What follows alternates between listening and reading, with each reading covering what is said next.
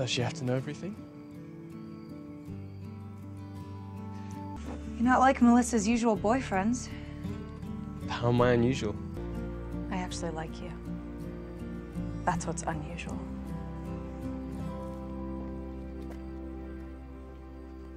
Dr. Wren.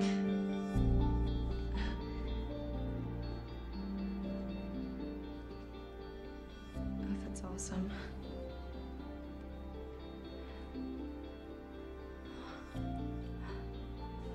Better, right? Ascendo tune. Do you know what you just said to me? I think so. Up yours? Yeah, okay. I appreciate beauty.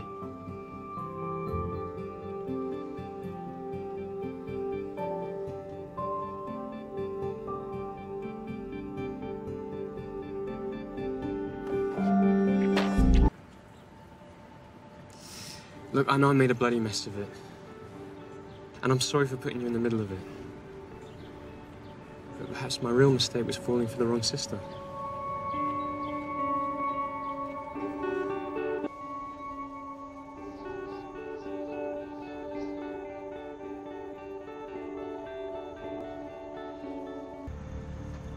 I was telling the truth.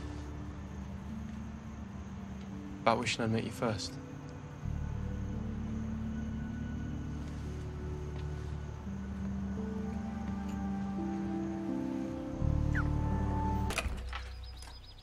Hello, Wrencer. Hi. May I come in? Yeah, sure. No, I can't imagine you operating any sort of heavy machinery. Yeah, me neither. I made that up, but I did get you to smile. I know this is incredibly inappropriate for me to say, but I'm desperate to kiss you. I don't think that's a good idea. I'm sure you're right.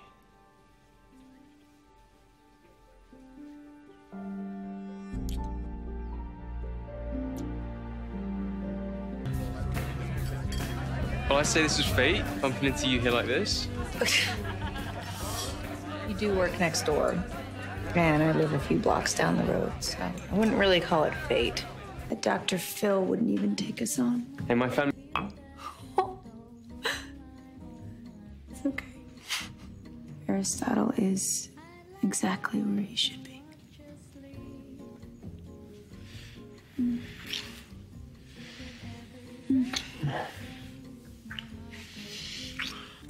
The first time I saw you, and I just thought, damn. Just...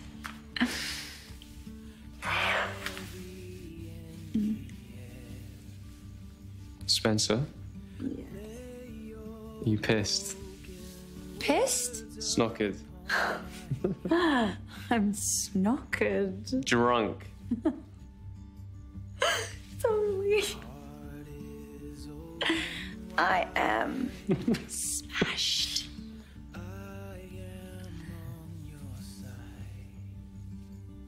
What? Thought you were really into me. Yeah. Very much so. And that's why I can't. Not like this.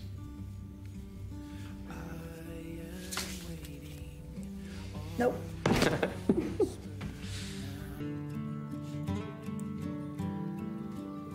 I hope you do.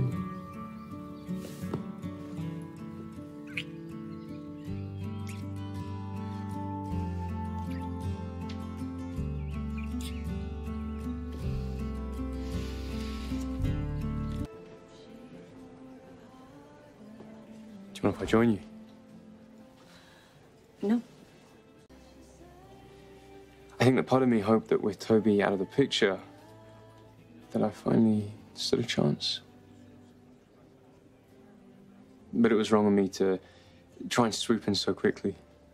I let feelings cloud my judgment. And I'm sorry. Thanks. Ren, wait. It may have been about Mona, but something good came out of it. It was nice being with you. I'm glad I'm not the only one of us who thought so. Do you fancy taking another stab at dinner? Anywhere but Lewisburg.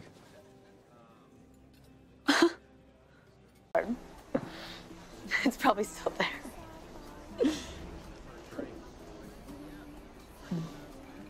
I hate to cut the night short, but I promised a colleague I'd cover a shift for him. Oh, go. No, save some lives. I had a lovely night. Yeah, I did too.